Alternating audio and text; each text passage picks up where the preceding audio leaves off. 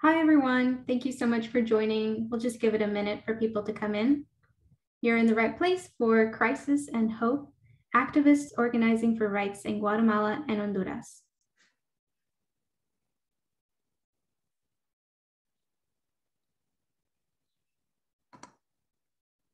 Hi, as you're coming in, I just want to say thanks for joining us. You're in the right place for Crisis and Hope, activists organizing for rights in Guatemala and Honduras.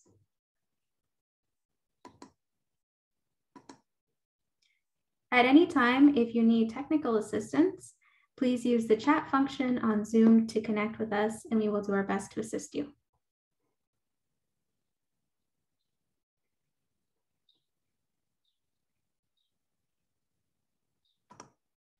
All right, and without further ado, let's get started.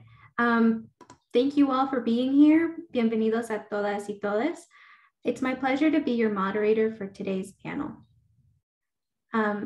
Please select English if you are an English speaker, and Spanish if you need Spanish to English translation.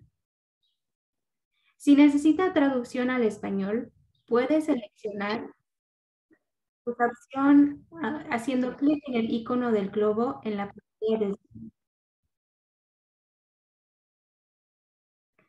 Kathy Ogle será nuestra traductora de hoy.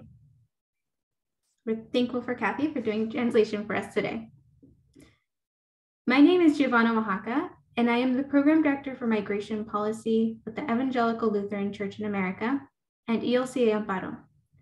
I want to recognize and thank the co-sponsors of today's panel: the Latin American Working Group, the Chicago Religious Leadership Network on Latin America, and the Mennonite Central Committee, as well as all of our featured guests.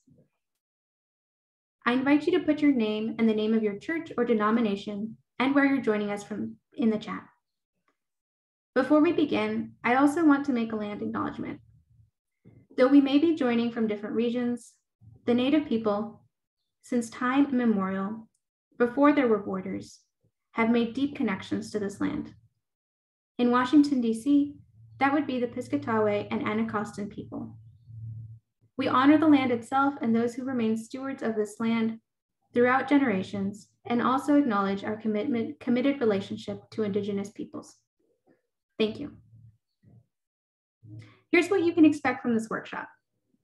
I am going to briefly introduce this topic, and then we will dive into Guatemalan human rights context, followed by Honduras, and if time permits, the US's role.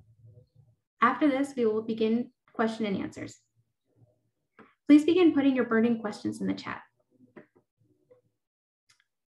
Guatemala is a country of approximately 17 million people, bordered to the west by the Pacific Ocean, Mexico to the north, and El Salvador to the south. The indigenous Maya people were the first inhabitants of Guatemala.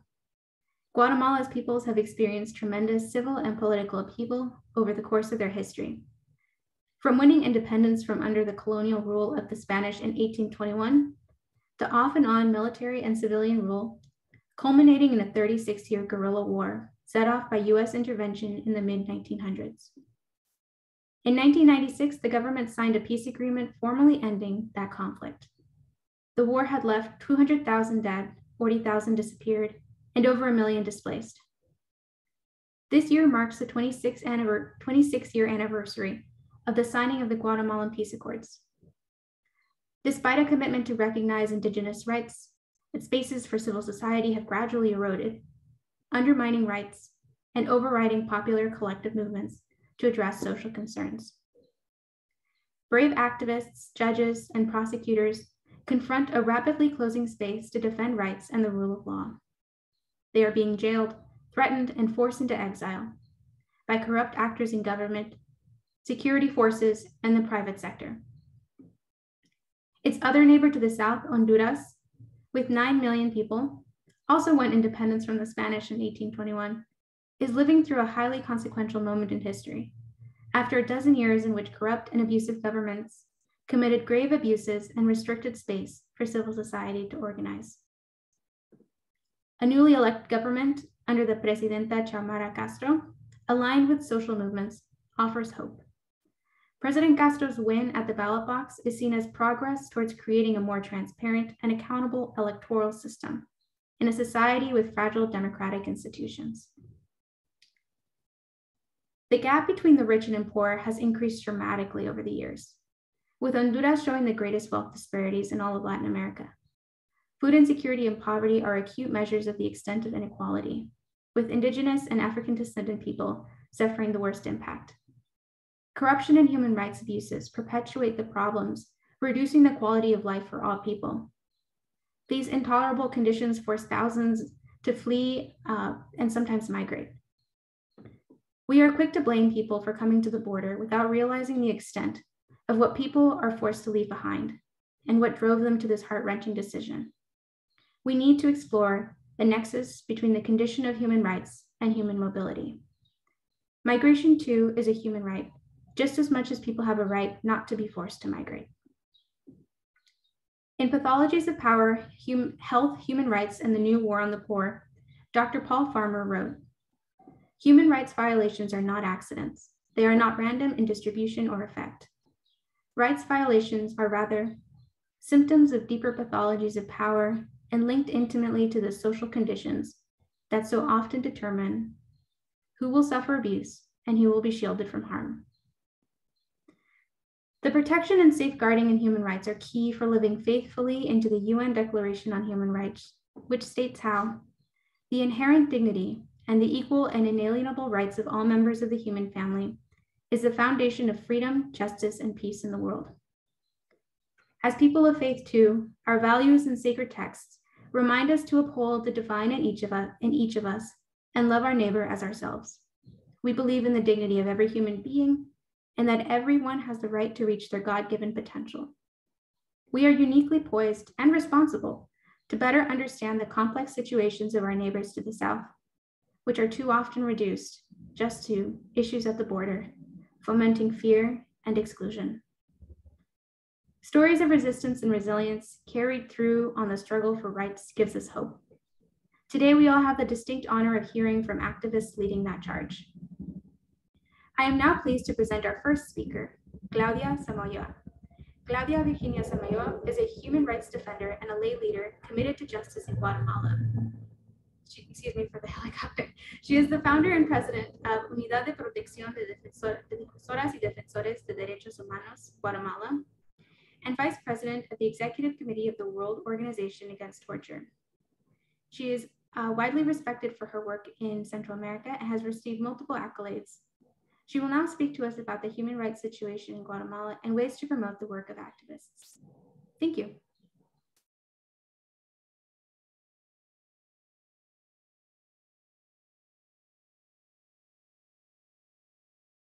So, hello everybody. Thank you for being here and hearing a little bit about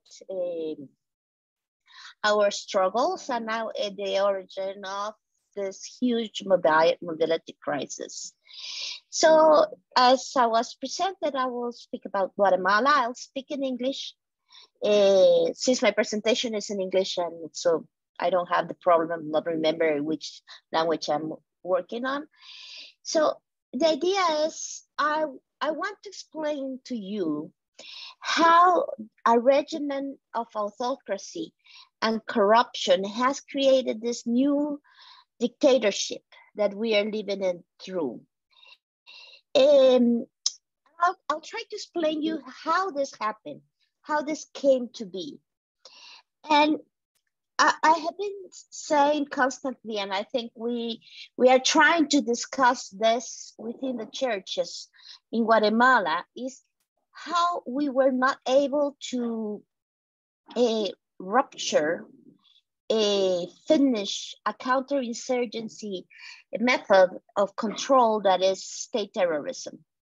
So even though the war ended 26 years ago, not necessarily the triggers and the elements of counterinsurgency were dissolved. And that has meant that we have developed from that recognition in the 80s that Guatemala was a victim of state terrorism And later on, we recognized genocide.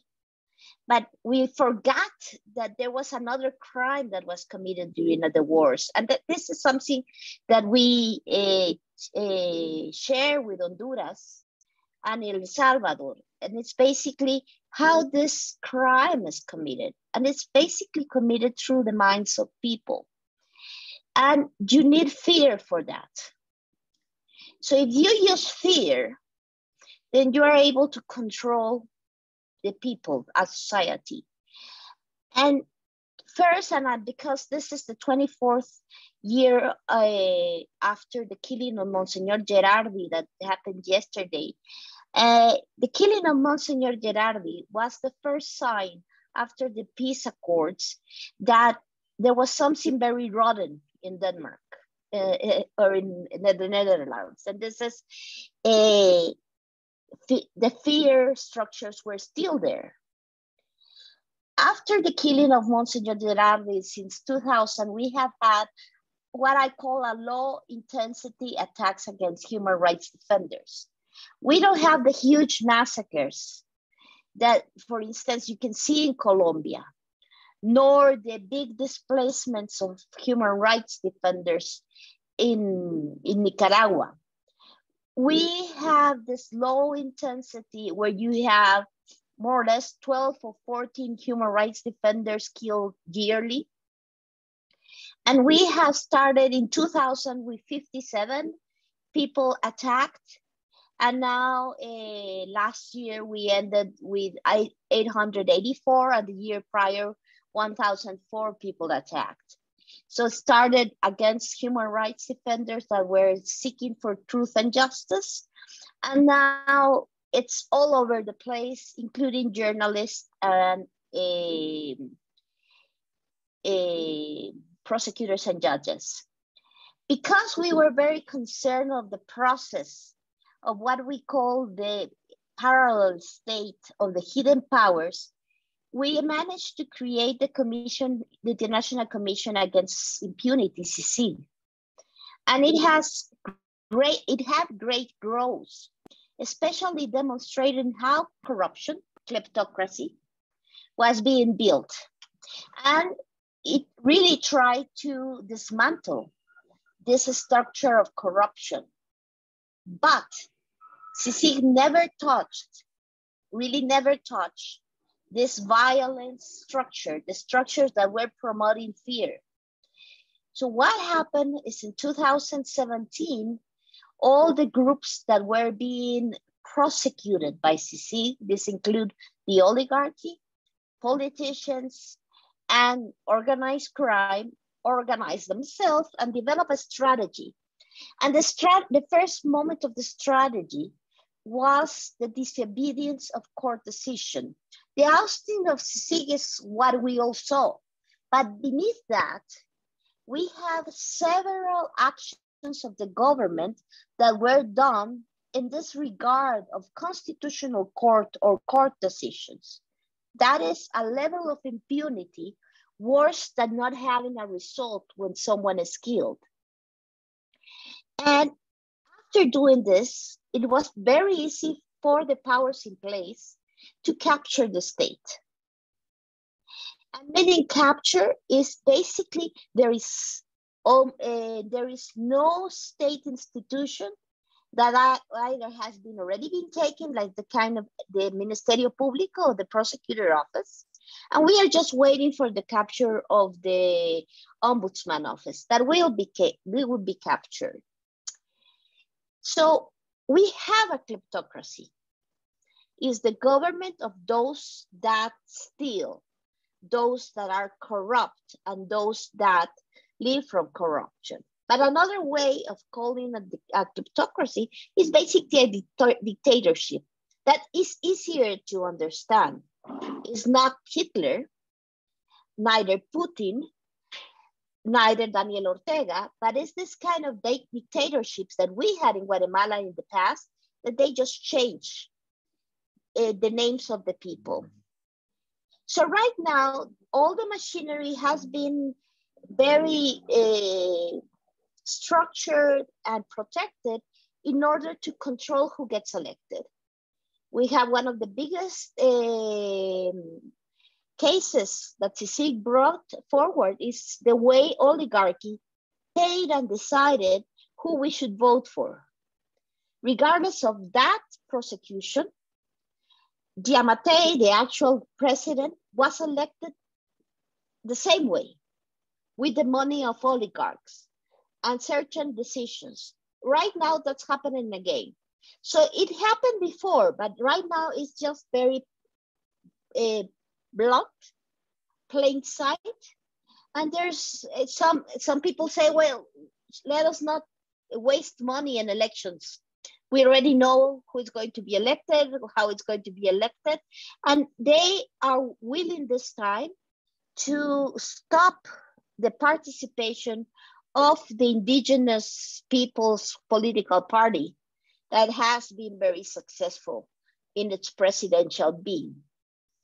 We have changed the laws of the land. There's a law against NGOs.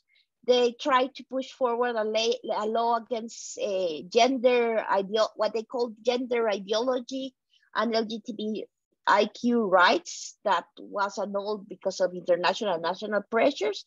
And right now they want to stop what they call lobbying. That is basically the ability of people to go and speak with different government officials. Even ask for information will be now prohibited, or at least very heavily guarded. And the other one is, let us not elect courts. We are already over 900 days without an election of the court. And I always remind myself of 12 years ago, when Daniel Ortega decided not to elect new courts. Nobody put attention to that, but that is one of the ways you can build dictatorships. That way you can prosecute and criminalize opposition, but you also can create enough disorder to for the kleptocrats to win. So doing that, we should ask how to restore terror during COVID. That's what happened the last 2 years. That's why we have slided from a failed state to a dictatorship so quickly. One of the ways is to kill and criminalize leaders and journalists. One of the biggest phenomena during COVID, the first years of the pandemic, was how they moved to criminalize journalists at the local level that were investigating the killing of leaders. And when we talk about criminalization of journalists, we are talking about indigenous journalists. Just recently, we have the Mining Secrets Project brought forth all what the mine in El Estor was doing. Who were instrumental for that investigation to move forward? Indigenous journalists. Who are being killed? Indigenous leaders. Who are being criminalized at the local level? Indigenous leaders. Why? Because where genocide was perpetrated is in indigenous land.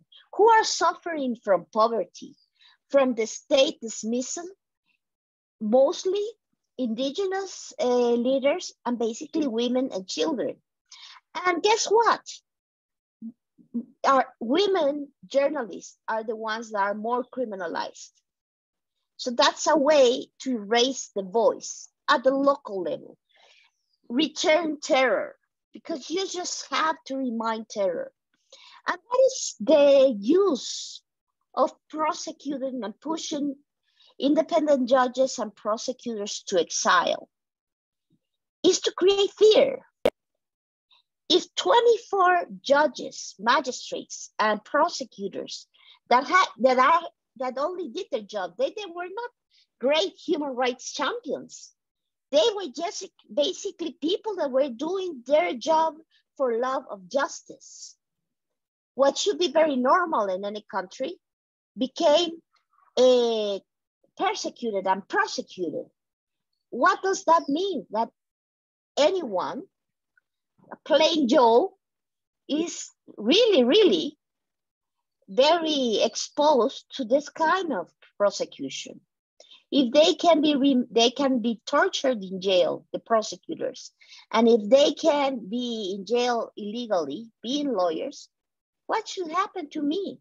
That I'm just a community leader. And furthermore, they use the COVID pandemic process to close spaces for free speech, for association, and for demonstration, both through legal means like the NGO law, the passing of new regulation, or just plainly through different legal executive branch provisions. So one of the questions is, why did dictators bother to create this fear if 85% of the population is already in poverty? And when people are living extreme poverty, they cannot act very freely. Well, one of the things that the elite, the oligarchs have learned is that if the numbers of poor people, if the number of disgruntled people grow, fear can be overcome. So what you need is to maintain these numbers, both of leaders and of people, low. So if you create the system of fear, then less leaders are raising their voices. Therefore, you have more impunity. And that's why we have, again, and we haven't had this in Guatemala since the 50s and 60s. And we saw it in Honduras during the first years of the coup d'etat between 2009 and 2011, is exile, political exile. So the voices leave, and leaders leave the country because they don't want to be in jail. But also, you do all of this terror, so you have less organizations, less organizing, then you have, as oligarchs, more possibilities to extract resources or organize crime to manipulate. And so if there's less organization, a narco trafficker can go into the community and say, well, the government doesn't give you your health, I'll build you a health center. The only thing you have to do is X. So that's the ways that the new structure, the criminal structure, is organizing, for which they need terror. And if there is terror, there is no way a good person, an honorable person will go into government. Why should it? Because if I go into government, either I will be pressured or I will be corrupted. So if there is less government, there's more migration and there's less social unrest. Our dictatorships are very happy with people migrating. That's why they don't move a finger to stop migration. For them, migration is important to maintain stability in the country, to maintain the control in the country. I forgot to say other ways of creating this control is basically through the mareros, what we are seeing in El Salvador. Just imagine, Bukele is going against 60,000 alleged mareros and putting them in jail. That's another way to control socially a society. And that just can be done if you don't have government. What they're doing in El Salvador is just the same. So if there is more impunity, that's the result of terror, then you have more illegal businesses and more tax evasion. That's why, even though Guatemala is a very poor country, if you come to Guatemala City or to the big city, you will find these beautiful buildings, and people will come and say, why are these people talking about dictatorship, poverty? persecution, if we have all these beautiful things, all these beautiful things are really illegal things. So if we have less democracy, there's more money and power to the oligarchs. So terror as a way to build dictatorship in Guatemala is really a political strategy of the oligarchy to maintain themselves.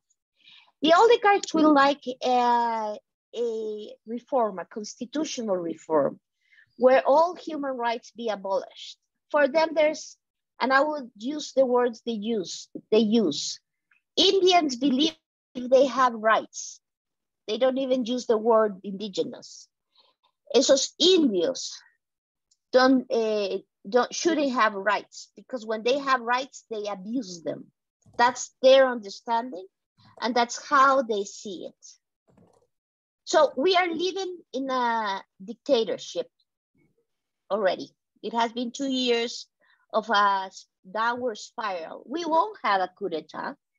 We even will have elections, but that doesn't mean that we will have democracy. So what's the way? The only way. If you could inspire us in maybe 1 minute or so, thank you. Yeah, that's what I'm going to do. The way is toward a new pluricultural constitutional reform. This is something that has been in the minds and desires of indigenous people in Guatemala. It has been resisted by some indigenous groups and by non-indigenous, because we thought that our constitution was a big enough framework for all to come in, and we should have just constitutional reforms. Now we are all agreeing the only way forward is the indigenous way. It's through the pluricultural constitutional reform. And this means something like what Chile is doing. And we are doing it very slowly. The discussions are going on and are being, non-indigenous people are willing to participate within this discussion. We are waiting and we are hoping for the leadership of indigenous people. So that's a very big shift, because it's building the new constitution from the bottom up. Excuse me, Claudia. I wonder if it's possible that we could get to some of the hope and resistance in the question and answer section, so we can allow. Okay, so yes, sorry. And so we are moving on toward unity. We are moving these new ways of moving. I just wanted to say and end it up. This is all possible if we can find some counter hegemony. And this is very linked with United States policy, because 2 years of sliding to dictatorships is the product of Trump and Trump era. So we are very interlinked if we want to move forward. Thank you. Thank you, Claudia. We are all one people. And Miriam, you're going to talk to us about Honduras. But first, Miriam Miranda is the general coordinator of the Black Fraternal Organization of Honduras. She's also a human rights defender of the Garifuna community, and has many international accolades for her and recognitions for her human rights work, including the Carlos Escaleras Environmental Prize in 2016 and the Letelier and Mofi Human Rights Award in 2021. I'm now excited to invite Miriam to give her perspective of the situation in Honduras. Gracias, Miriam, por sus aportes. Bueno, muchísimas gracias a todas, todos que se han conectado y la gente que les está siguiendo. Gracias. Como es tan poquito tiempo, ¿verdad?, con el que contamos para este foro, yo quisiera concentrarme en un punto que me parece que es importante. Honduras en la última década se convirtió en un laboratorio político perfecto. Yo creo que Claudia ha, digamos, puntualizado algunas cosas como resultado de este laboratorio político después del golpe de Estado del 2009. Yo recuerdo que mucha gente, inclusive en Estados Unidos, en algunas universidades hicieron estudios y presentaron eso como una sucesión presidencial, que creo que esa denominación marcó una historia de adelante y después de lo que significa que dentro de la institucionalidad un poder le dé un golpe a otro poder, porque yo creo que no solamente fue lo de Honduras, está lo de Paraguay, Brasil, para de contar, ¿verdad? En cuanto a normalizar que un poder le dé un golpe de Estado a otro poder, como fue lo que pasó en Honduras, que generó una destrucción de la institucionalidad, una ingobernabilidad, pero también generó un Estado fallido. Un Estado que en estos últimos 10 años, 12 años se fue consolidando hasta lo que es una narcodictadura, lo que hasta hace unos días fue el escándalo mundial, que ya no fue ni tan escándalo, porque todo el mundo sabía que teníamos un presidente narco y que fue extraditado recientemente hacia Honduras, hacia Estados Unidos. Estados Unidos y las autoridades y el gobierno de Estados Unidos sabían perfectamente el gobierno que teníamos aquí en Honduras, que creo que es importante mencionar eso, o sea, el seguimiento y todo lo que hacen por el combate al narcotráfico, no puede ser que ignoraran que el presidente de Honduras fuese un narcotraficante y que se hubiera instaurado una narcodictadura, que yo creo que son elementos que no podemos olvidar. A mí me da mucho miedo como que la historia no nos enseña a hacer esos análisis, lo que significa lo que pasó en Honduras y que puede pasar en cualquier otro país del hemisferio, y que generó, digamos, este laboratorio político impulsado y bendecido por el gobierno de Estados Unidos, un estado de situación en un país tan paupérrimo, ¿verdad? Con niveles de ingresos y con un nivel de, digamos, de inequidad, ¿verdad? Tan grande como lo es Honduras. Y yo creo que es muy claro que esta forma y esta situación de lo que significó la instauración y la consolidación de esta narcodictadura, ¿verdad? Es el hecho de que hay algunas características en estos últimos años. Primero, Honduras se convirtió en un país más violento e inseguro, sin guerra declarada, entre los años 2010, 2012.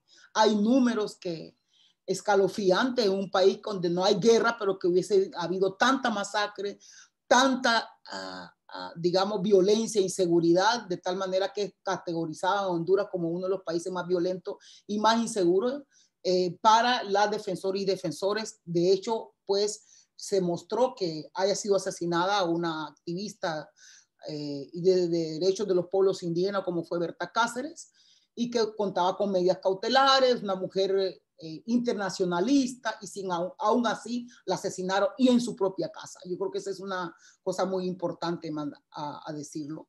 Lo otro es que me parece que esta situación generada por la destrucción de la institucionalidad se manifiesta también el hecho de que Honduras se haya convertido en el primer país en expulsar cientos y miles de personas mediante las caravanas. Un efecto dominó en el sentido de que a la par de que la gente se va, y como tú lo decías, Giovana, o sea, la gente tiene derecho a migrar, pero yo también reivindico el derecho a quedarme. O sea, no solamente es que vamos a trabajar por los derechos de los migrantes, sino que también tenemos que generar condiciones de vida para que la gente se quede. Y eso es uno de los grandes problemas que enfrentamos como pueblos, sobre todo los pueblos indígenas, los pueblos negros, los pueblos que se llaman afros. Es el efecto y digamos, el gran golpe para nuestros pueblos, porque a la par que la gente migra, hay un elemento que no lo mencionamos, y es el tema de que nuestros territorios cada día están más en disputa. Disputa por los narcotraficantes, disputa por las empresas, las industrias extractivistas. O sea, los territorios de los pueblos indígenas nunca en la vida habían estado más en disputa como lo es hoy, y por lo tanto hay una expulsión terrible de los pueblos, en la que está prácticamente, yo lo considero como un genocidio. Yo creo que es importante hablar del genocidio, gobiernos genocidas que se han instaurado bajo, digamos, esa supuesta democracia, pero que son al final dictadores, pero también genocidas, que están haciendo desaparecer muchos pueblos. Miriam, 3 minutes. Sí. el otro punto que me parece que es importante mencionar, el hecho de que producto de esta situación es que hoy tengamos un país donde se aprobó una ley para entregar por territorios en el marco de lo que son las zonas especiales de desarrollo, las sedes, que a pesar de que hubo una derogación de esta ley en el Congreso Nacional recientemente, hay todavía muchas cosas que se tienen que resolver con esta ley. Yo creo que lo que quiero decir en este minuto que me queda, lástima, ¿verdad? El hecho de que la destrucción de la institucionalidad tenemos que analizarla, pero también estudiar lo que significa la creación de condiciones para que haya ingobernabilidad y sobre todo que no haya respeto ninguno de los derechos humanos, porque no solo es la aprobación de leyes, sino que también como defensores de los territorios no tenemos a quién acudir. O sea, es un Estado fallido en el cual es sálvese quien pueda. Yo creo que es importante también mencionar que Honduras es el país, también uno de los países más vulnerables al cambio climático, entonces tenemos también expulsados ambientales, y yo creo que es un tema también que debemos de hablar sobre el tema de la crisis climática. Muchísimas gracias, Giovana, y esperamos si hay preguntas.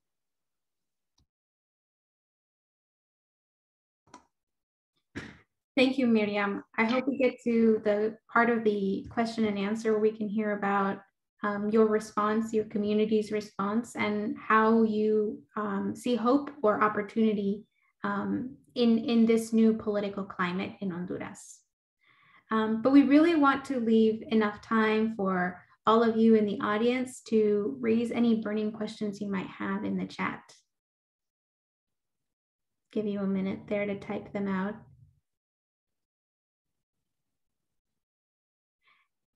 Maybe while we're waiting for people to type in their questions, just to really quickly turn to Lisa Haugaard, who is with the co-director of the Latin American Working Group, where she leads on human rights and peace issues. If you could really quickly respond to what you see as the US's role and how we can encourage, support activists in like Miriam and Claudia. The U.S. has a lot of responsibility in creating the problems that are faced in Central America. But just in a nutshell, the Biden administration's candidate Biden, his initial response was to stop migration. We need to address the root causes of migration, and to do so, we need to send $4 billion to Central America. And we were really concerned with that because sending a multi-billion-dollar aid package does not necessarily help. In fact, it can really hurt. It depends who it is for. Is it going to prop up corrupt elites? So we were worried about this idea of this approach and really pressed the administration to take a really strong stance against corrupt government officials and corrupt private sector elites, and to stand with the people who are working for change, like Miriam and Claudia. And have they listened? Well, a bit, in the sense that the Biden administration is putting some sanctions on Guatemala, on individuals, like visa sanctions, and is willing to hold up money when needed, for example, to the corrupt attorney general's office. And that's good, but it's still sending a very mixed message. It's still sending support for security forces. And so the message to Guatemala is it's going in the right direction, but it's still far too soft and it needs to be stronger. In Honduras, we did see the administration begin to distance itself from the corrupt government of Juan Orlando Hernandez. That was good. And we've seen the administration accept and send Vice President Harris to the inauguration of Xiomara Castro, who represents the possibility of some change in Honduras, and that's positive. But we need to see a stronger U.S. policy in terms of changing security policy so that aid does not go to corrupt security and abusive security forces. We need a tougher policy towards corrupt actors, including private sector in Guatemala. And we need to make sure that U.S. aid and in private sector investment does not flow towards corrupt entities or projects that are going to displace communities. We need the kind of aid and investment that supports people, that does not sort of prop up corrupt structures, and that respects labor rights and the environment. And all of that, we're surely not there yet. There's a lot to do. And we need a US policy that really supports the people working for change, like Miriam and Claudia. So that's the kind of thing you can ask your member of Congress for. If you sign up for our alerts, you will see opportunities for letters and bills that go in that direction. Thank you, Lisa. And we're going to ask Yadira to put all of our contact information in the chat so you can be collecting that information while we're talking. Miriam, una pregunta para usted desde Linda Eastwood. ¿Qué te parece sería la resistencia de los en poder a la revocación de la ley de sedes?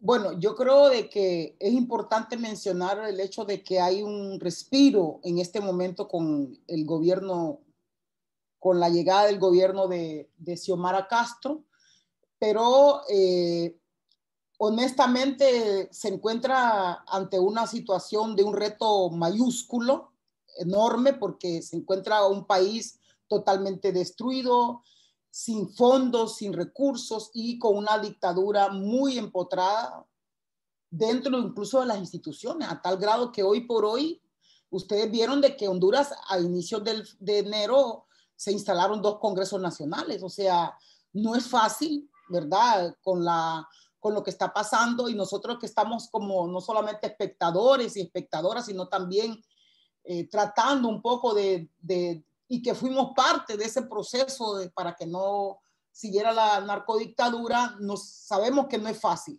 ¿Por qué? Porque incluso en este momento hay 3 poderes que están separados totalmente, pero hay algunos que están muy controlados por esa gente que se fortaleció en las instituciones. Y no está muy fácil. El Congreso Nacional ha sido una noticia excelente la que recibimos, pero también hay un reto mayúsculo, y es que se respeten los acuerdos que se lleguen por parte de este nuevo gobierno. Veremos cómo vamos a seguir avanzando, ¿no?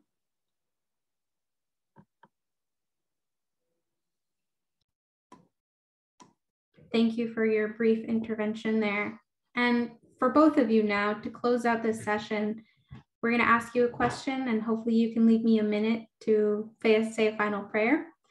But what are the main goals of the popular social movements, particularly led by Indigenous people and Black and African descendant people, for the necessary, to create the necessary justice that you wish to see in Central America? What are the main goals you would say?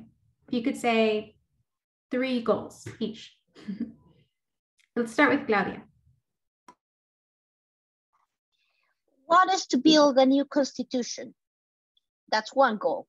In order to get that big goal, this pluricultural constitution, we need to build power. And there has been different experiments on how to build a pluricultural indigenous-based political parties, and that's what is being done now. And there's a big strength for unity, and the unity is not only of indigenous people and different democratic forces, but also with non-indigenous people, and a very pluricultural consensus. And the third goal for now is to maintain the idea of the struggle of the right to food, to an environment, the right of the water. So to maintain this demand and demonstrating how kleptocracy, how this is a dictatorship. Thank you, Claudia. Miriam, what would be your response? Particularmente nosotros tenemos 2 sentencias ganadas contra el Estado de Honduras.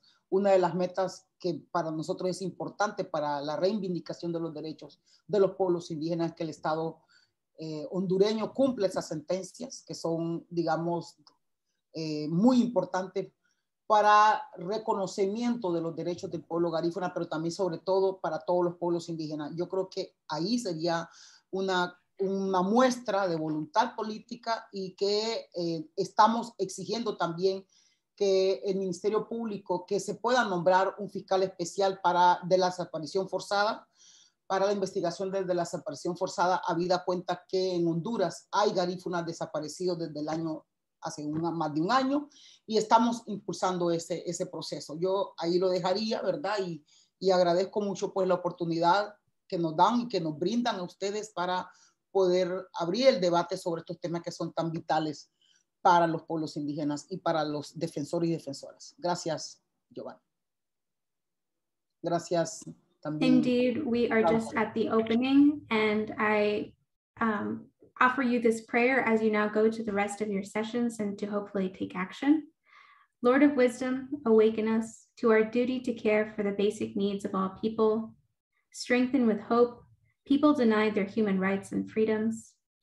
Provide us all with the voice to cry out for justice for the poor and the oppressed. Amen. Amen. Thank you all for joining us, and have a good afternoon.